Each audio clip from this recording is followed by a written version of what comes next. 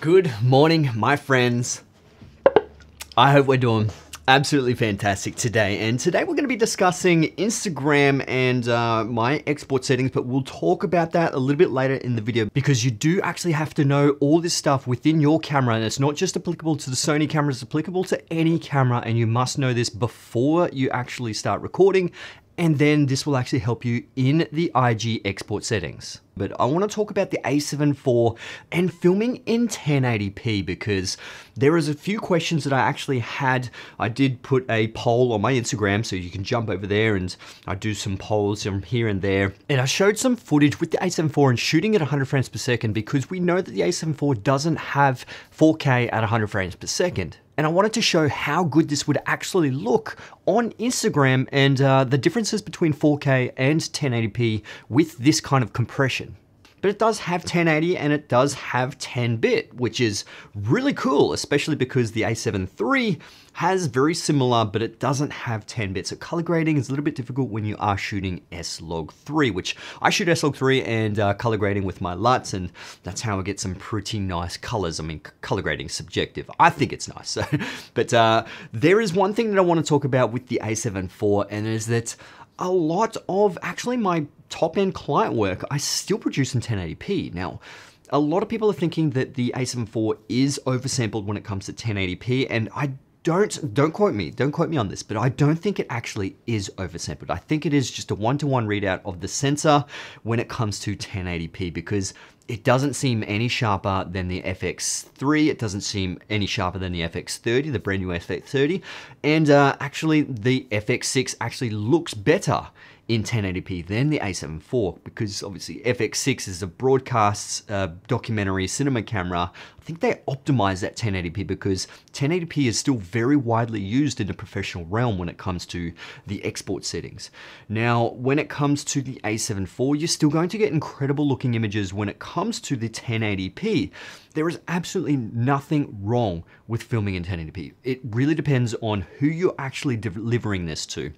If you're going to be uploading this to YouTube, you could probably still get away with using 1080p and upscaling it to 4K because unfortunately YouTube does actually prioritize 4K videos over 1080p videos. But that is just what I've heard, and that's just what a lot of other people are saying. I don't know if this is 110% actually the truth, but a lot of people tend to upload in 4K, and I think, you know, it does make sense. YouTube want to prioritize higher quality videos, and they assume quality 4K is going to be obviously all the good creators. But yeah, still having a 1080p timeline and just obviously exporting it in 4K can still be very beneficial. But when it comes to Instagram, if you upload in 4K, it's actually going to compress it and make it look absolutely terrible.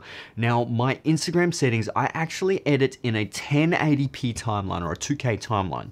So it's 1080 by 1920. So it's a 9 by 16. And essentially that's your 1080p in 9 by 16. Whereas your, I think 4K in 9 by 16 would be the reverse of 3840 by 2160, so it'd be 2160 by 3840. So that's your 4K 9 by 16. So do not do that. If you do that in that timeline, export into 1080p, a 1080 by 1920. This is going to be less compressed when it comes to Instagram's algorithm. So absolutely upload in 1080p. Now, when it comes to bit rates, it really depends. I personally just leave it to high bit rate, and that's enough. I don't know, this is completely anecdotal results. This is just what I do when it comes to uploading on Instagram. You just have to make sure you turn to upload high quality videos on your settings in Instagram. So that is a definite when it comes to this. But even before, when I started playing around with that months and months and months ago, I was still doing the 1080p footage and just uploading it directly there. It wasn't compressing it. So just make sure you upload in 1080p. Okay, so now one of the biggest recommendations I could probably give you is actually record everything in 4K resolution, or the highest resolution you actually have. Now you do have a 1080p timeline, but I do recommend if you have the highest quality video possible and you squeeze it into that 1080p timeline, you're gonna get so much more image quality, so much more resolution that you're actually going to be compressing it. If there's noise in the image and you're compressing a 4K image or an 8K or 6K image into that 1080p timeline, it's not going to be noticeable. It's going to be cleaner. It's going to look sharper, more resolution, more detail. Overall, it's just going to look so much better. So I actually record everything as best as possible in 4K.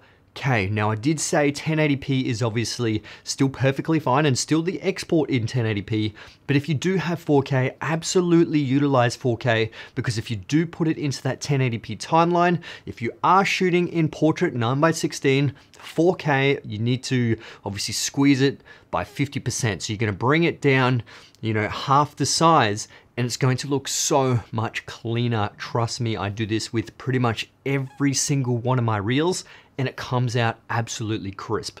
So this is probably the biggest advice that I could give you right now. Film the highest resolution in your camera and you're going to get much better. Sure, you can still film in 1080p, nothing wrong with that. It just won't look as detailed and as crisp as a 4K squeezed in to a 1080p timeline. So hopefully this helped you in creating obviously better quality content for Instagram, that it's not going to get compressed and lost in your algorithm, but I really hope this helps, and just apply it, try it out, and try a whole bunch of new things when it comes to creating content as well.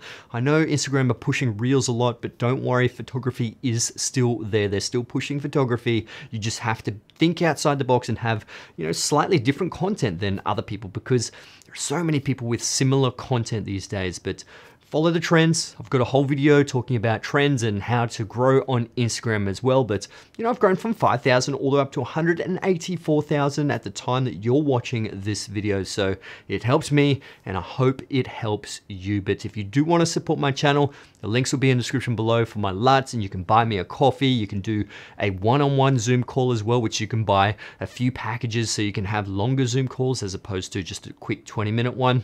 But they are tailored, customed, designed to you as well. But, you know, I talk in these Zoom calls all about, you know, Instagram strategies, business strategies, professional content, and just, you know, looking at your work and critiquing it and giving my best opinion possible. But yeah, that's how you can support me. And obviously subscribe to my YouTube channel is ready, or jump over to my Instagram and give me a follow. But yeah, thanks for watching, guys. And I'll see you guys in the next one. All right, let's get it.